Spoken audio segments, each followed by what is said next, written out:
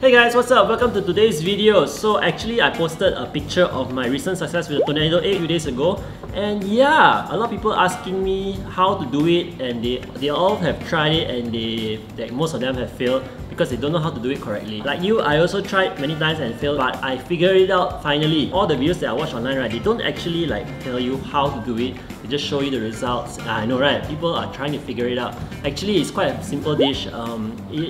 Mainly because of the technique and the timing wise. So don't worry, I'm going to teach you how to do it. Let's go. Okay, so first of all, I'm going to use 2 eggs because this is like for one person. If you're cooking for more people, you can always use more eggs. So, yep, let's go.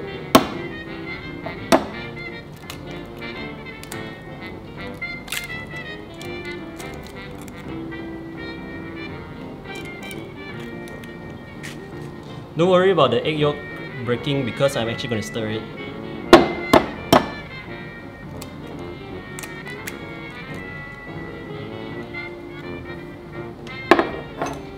Okay, so what I'm going to do is I'm just going to beat this egg up and stir it well.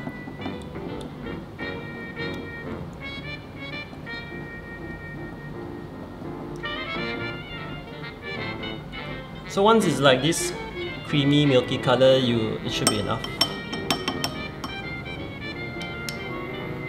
So you put it aside, and then you bring your pan,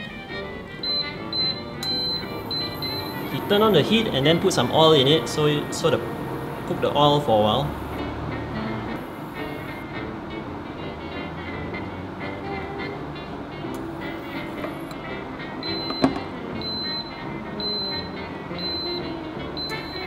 So you can actually feel the pan whether it's hot enough. I'm using medium heat right now. I feel that it's the best heat temperature to be used for this egg. Just going to let it heat up for a while more. So how this dish works, right, is you actually have to like pour the egg in while it is cooking halfway. You have to put your chopstick in the side and push it right to the middle and give it a nice swirl. So as you swirl, the egg will become like a tornado shape. Where most people like don't really get it is because they try to poke from the edge and they pull in, but they pull in towards the center. That wouldn't really give it a shape because there's nothing to connect it. So what you need to do, right, is you start off axis. So instead of pulling it to the center like this, you have to pull it like this. So it doesn't really touch in the middle, and then you keep twirling like that. So that's the secret of this dish. So my pan is hot enough right now. I'm going to put my egg in.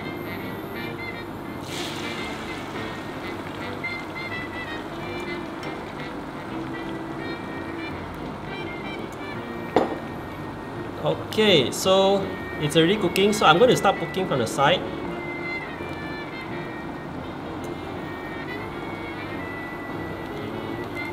When I reach like this, I'm going to start twirling my pan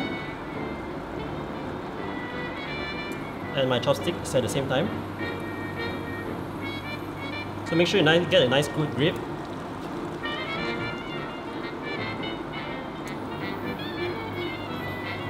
So you just keep twirling it and you will become like a nice tornado shape. So yep, that should do it.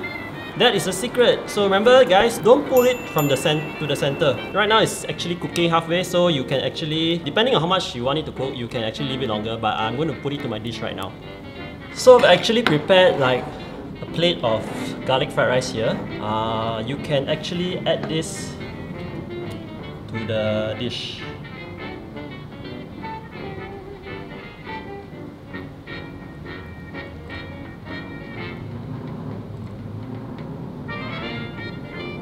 So yep, there you have it.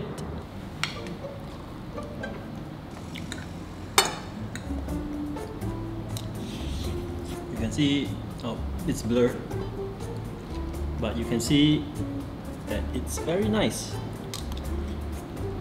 It's one of my favorite dish to make because the ingredients are easily available and anyone can do it.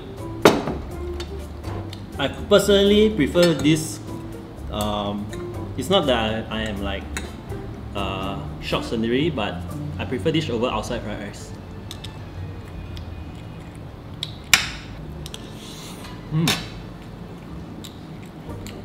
I wish you can try this right now. Because especially the fried garlic, which I put inside the rice, brings out the very fragrant taste.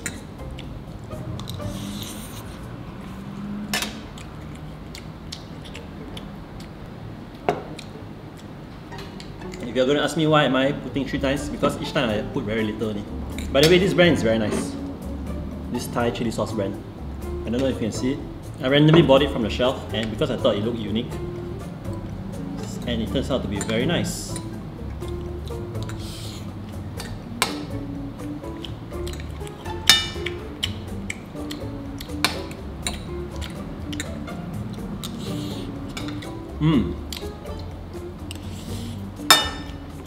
So good. Not sure scenery or what lah, but I wish you guys can try this lah. So do try it at home and let me know if this method works for you. If it does, I'm very happy for you. So together we finally managed to figure out how to do this egg, which took me many tries and didn't know because of that angle thing. That actually changed a lot. It's a small subtle secret, but without it, you probably wouldn't figure it out. And I'm done. That was a very delicious dish. So I'll see you in the next episode. Bye!